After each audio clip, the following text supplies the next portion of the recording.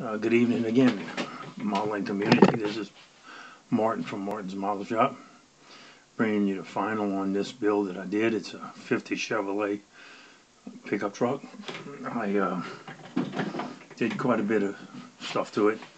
It's supposed to be a replica of JJ the Boss on Street Outlaws old Chevy.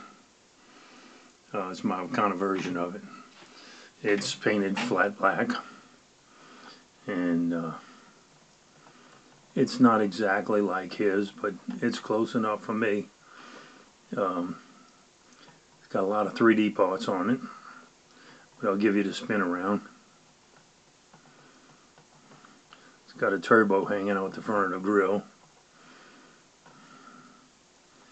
and like I say, I chopped the top, and I made the tachometer and put wires in the back of it. I made all of the interior roll bar, things like that. It's not kit wheels, it's just some wheels that I had laying around in the parts box. And I'll take the hood off for you. It's got,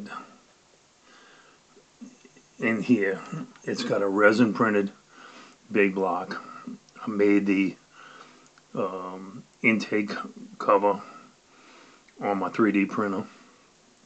The motor's wired and it's plumbed with all of the nitrous lines.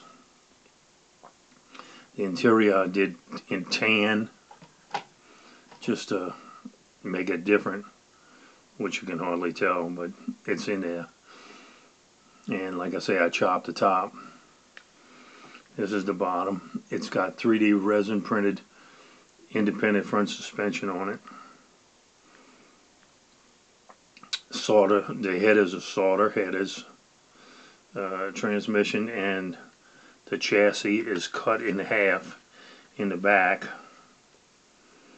and it's got an aluminum drive shaft in it on it that I made. It's got the narrowed rear end, homemade coilovers and springs,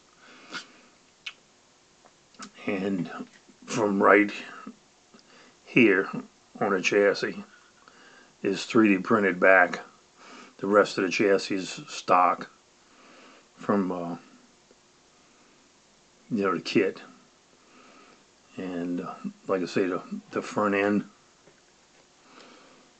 all of these parts here are printed off of my 3D printer.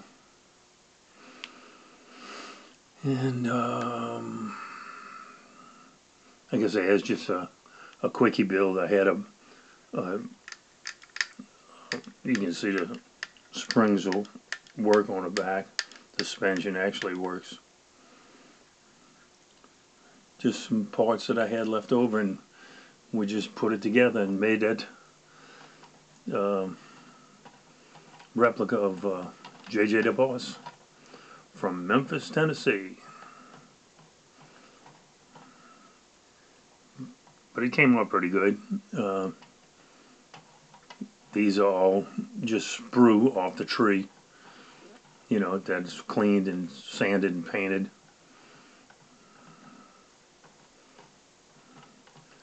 The wheels, if I'm not mistaken, the wheels came off of the double dragster kit, and the front wheels I think were on a Chrysler or something that I had in the parts box.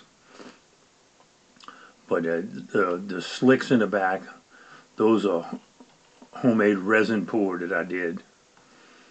I have a mold that I made to print resin wheels, and I can print slicks, or pour slicks I should say. But anyway, the motor's all wired and plumbed, and it come out pretty good. So this is Martin from Martin's Model Shop. I'll be signing out on this one. This is the last video for the night. And like I say, if you like what I did with it and how it came out, give me a thumbs up. And if you haven't signed on to my channel, I'd appreciate if you go ahead and do that. And I'll answer any comments that you make, because I appreciate receiving the comments. But anyway, so have a great evening. This is Martin from Martin's Model Shop. I'm signing out, and God bless everybody, and have a wonderful weekend.